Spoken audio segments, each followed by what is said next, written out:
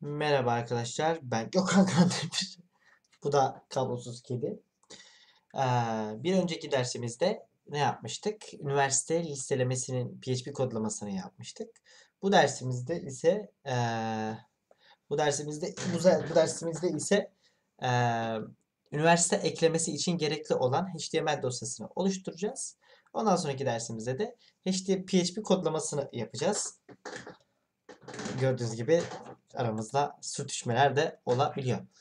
Şimdi hemen vakit kaybetmeden insert isimli dosyamı insert.php dosyasını oluşturuyorum. Şöyle gidelim. Gel canım. Gel. Gel. Neyse. Devam edelim. Şöyle. İlk olarak ne gerekiyordu bize? Tabii ki de HTML komutlarımız için. HTML taglarımızı açıyoruz. Ve document değil de bu üniversite ekleme olacak. Ne yapmam lazım? Diğer sayfada yaptığım gibi Bootstrap'i yüklemek için şu satırı şuraya aktaracağım. Ve oradaki kurduğum yapıyı tekrar kuracağım. div.container div.call md6 burası form olacak. Ve burada bir tane h3 ile üniversite ekleme olacak. Bir önceki yani bizim dosyamızda yaptığımız yanlış gibi şunu kopyalayacağız bu sefer doğru yere. Doğru yere yapıştıracağız. Oğlum ne yaladın? Şey yaptım be. Tahriş ettim vücudumu be adam.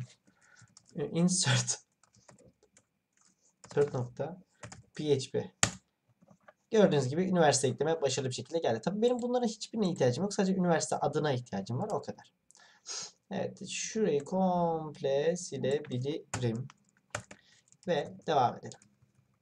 E-mail değil de title olsun. Pardon. Type text. ID'ye ihtiyacımız şu an yok. Üniversite adı diyelim buna da. Şurada placeholder'da kalsın. Üniversite adı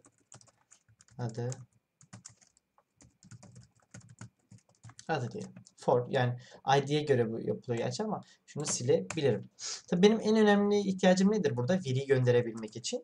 Form ile giden veriler name'lerdir. Title olarak da bunun name'ini tanımlıyorum. Database'deki ismiyle aynı veriyorum ki match yaparken bu da veriyi oluştururken insert'teki birbirini tamamlasın. O neydi bu neydi diye düşünmeyelim diye. Yeniledim. Bakın üniversite adı submit tab buradan çıktı. O da çok enteresan tabii. Şuradaki div'den kaynaklı. Evet. Bu şekilde.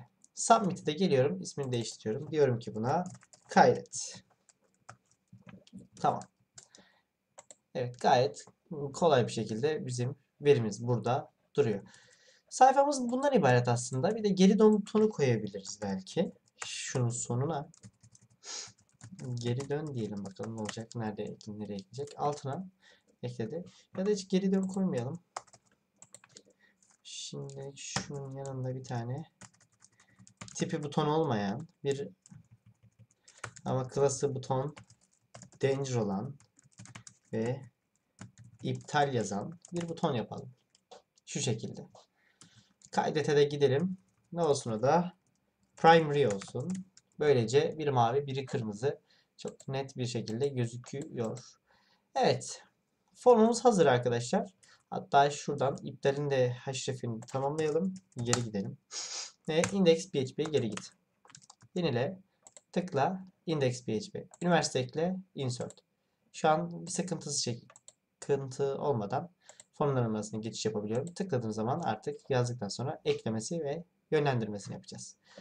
Bu derslik bu kadar. Bir sonraki derste bunun PHP kodlamasını yapacağız. Bir sonraki derste görüşmek dileğiyle. Kendinize iyi bakın. Hoşça kalın.